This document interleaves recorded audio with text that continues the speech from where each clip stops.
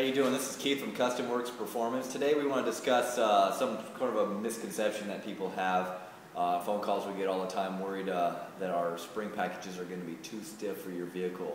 A lot of times what we tell you is your springs really don't dictate your ride quality. Your shocks are what dictate your ride quality. Case in point, this is our car here. We use it in competition.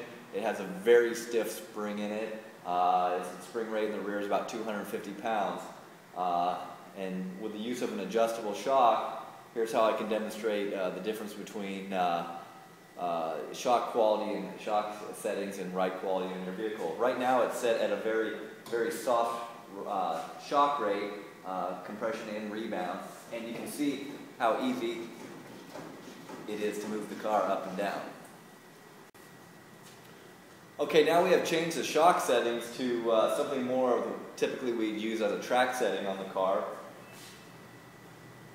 And you can see the car barely even moves. Okay, here's an example of what your shocks do. This shock has been adjusted. It's a double adjustable shock. It's been adjusted so the compression and the rebound dampening are fairly soft. And as you can see, with not a whole lot of effort, I can push the shock in or out. And by simply adjusting this shock to about its, I don't know, midway point, you can see that it takes a lot more force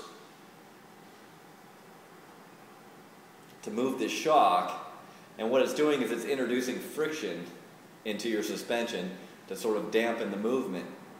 Another reason why it's important to use other bushings other than polyurethane, typically like our Delrin bushings in the shackles and in the control arms and stuff, because those themselves don't introduce friction like a stiff shock would.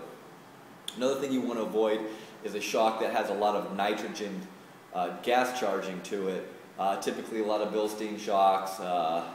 The worst shock is probably the KYBs. And typically you can identify those by a shock that's really difficult to compress, but when you let go, it comes shooting back out. As you notice, I can push this shock in and it doesn't move back out. That is just an identifier that this shock is not nitrogen charged. That's why we definitely recommend, we use a Coney adjustable shocks in a lot of our kit. We like those because they are rebound adjustable, meaning the compression rate on the rebound, the extension of the shock is adjustable. And we like them because, another reason is because they're not gas charged. A lot of times shock manufacturers put nitrogen gas charging in their shocks to make up for a suspension system that doesn't have adequate spring rates on it. And when you buy a suspension kit from us, we ensure to you that it's going to have the proper spring rates that you need. So really this kind of just lets you know, really it's not necessarily your springs that dictate your ride quality. It's more so your shocks. Thanks again. This is Keith from Custom Works. Have a good day.